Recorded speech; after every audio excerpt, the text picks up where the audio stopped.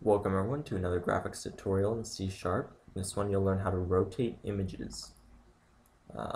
So what I have here already is a fairly simple rotate image. You browse, you select your image, and this is the angle that it rotates off, basically.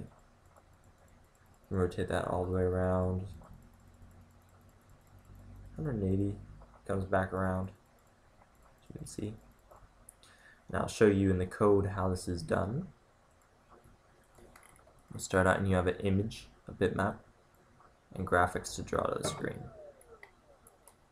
You then take open file dialog, which is of course tied to this button, so we can select our image. This shows the dialog. This assigns the image to be the dialog's file name. This creates graphics for us to draw with. Scale it down a little bit because it's easier to see that way. Most of these images don't really fit on the screen that well. And then down here, get rid of that extra space, is where the numeric up-down value change executes. And I have that set up to be a total of 360 maximum and an increment of 5. So every time I click that button, it's going to move by 5 degrees. And then oh, well, look at that. I had hard-coded that earlier. Okay, numeric up-down dot value.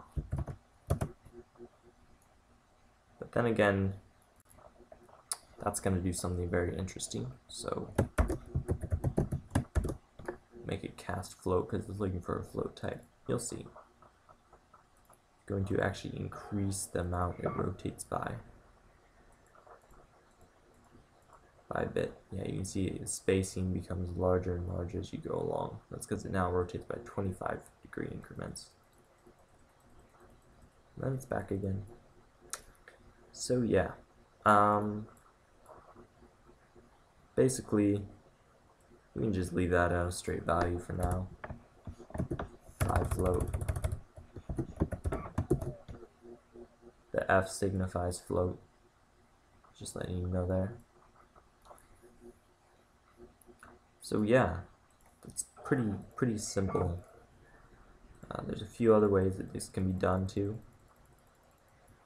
And that it would be, for instance, if I was to go remove this line and replace it with image.rotateFlip, rotate flip type dot,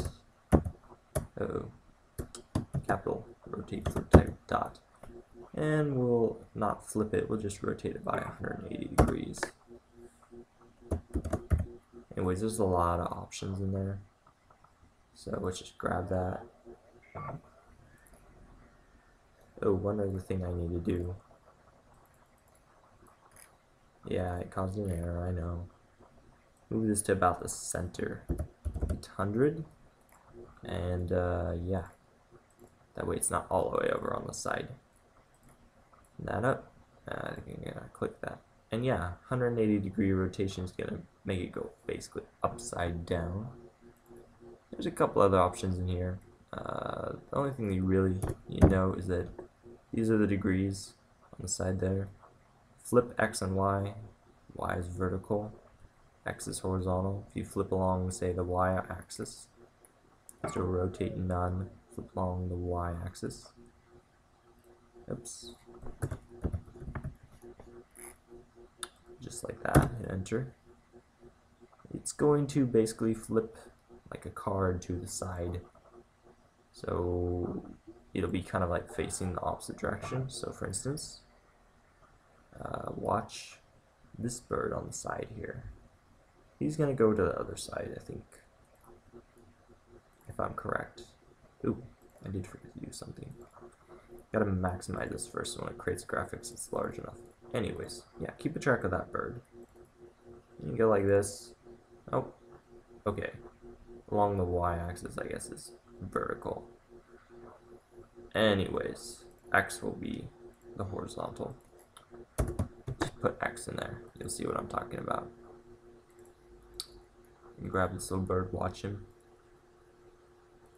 He flips to the other side, see?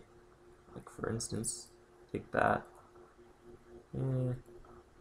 Look at my pictures. Pictures. A lot of random stuff. Okay, here we are.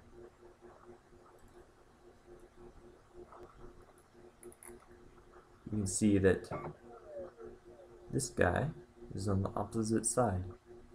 Anyways, I think that's probably good, comprehensive enough about rotating and flipping images. So that's it for now. I'll see you guys in the next video. And, well, not really, but you know. So yeah, like, comment, rate, tell me what you want to see next. And that's it for now. Bye.